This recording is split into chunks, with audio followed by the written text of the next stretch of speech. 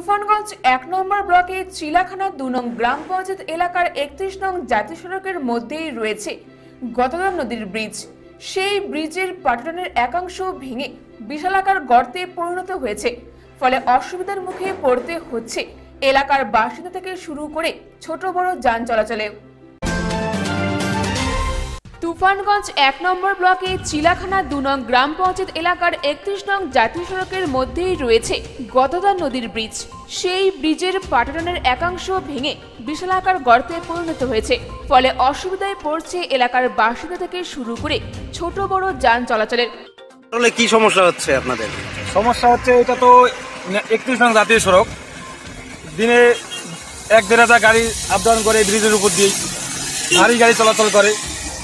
তবু ফাটলটা ব্রিজের মিডল রাস্তা পর্যন্ত শিখেছে। সাইড লাইনটা তো মানুষ যাতায়াত করার জন্য, কিন্তু যেভাবে ফাটলটা শোরুম হয়ে গেছে মিডল রাস্তা পর্যন্ত, যখন তখন বড় গাড়ি বিপত্তি ঘটে যেতে পারে, সম্ভাবনা খুব বিশেষ রয়েছে। আমরা এই জন্যই প্রশাসনকে ইমিডিয়েটলি বলছি এর কোনো ব্যবস্থা নেওয়ার জন্য, ব্যবস্থার জন্য এটা বলি। ব্যবস্থা না আতঙ্কে রয়েছেন ঘোগারকুটি এলাকার মানুষও। স্থানীয় বাসিন্দারা জানান যে এই গদাধর নদীর ব্রিজের ওপর দিয়ে প্রতিনিয়ত ১ থেকে ১৫০০ গাড়ি কোচবিহার, তুফানগঞ্জ, বক্সিহাট হয়ে অসমের দিকে যায়। গদাধর নদীর ব্রিজের পাটাতনের ফাটল হয়ে গর্ত হয়ে যাওয়ায় আতঙ্কে রয়েছেন ঘোগারকুটি এলাকার বাসিন্দারা।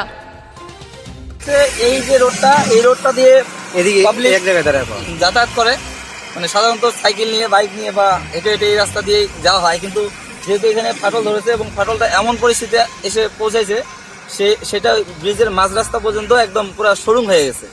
তো সমস্যাটা হচ্ছে, যে হারে বৃষ্টি হচ্ছে আর কি, এই বৃষ্টির জল যদি এইভাবে পড়তে থাকে তাহলে রাত্রের মধ্যে একটা দুর্ঘটনা ঘটার একটা সম্ভাবনা আছে।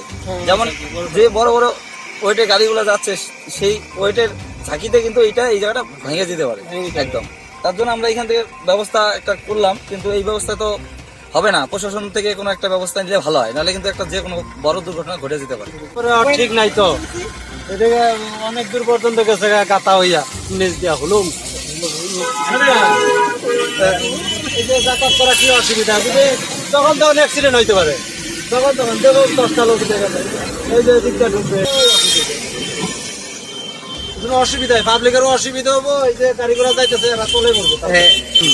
আমি চাই যত তাড়াতাড়ি কাজটা মানে কমপ্লিট করে দেয়।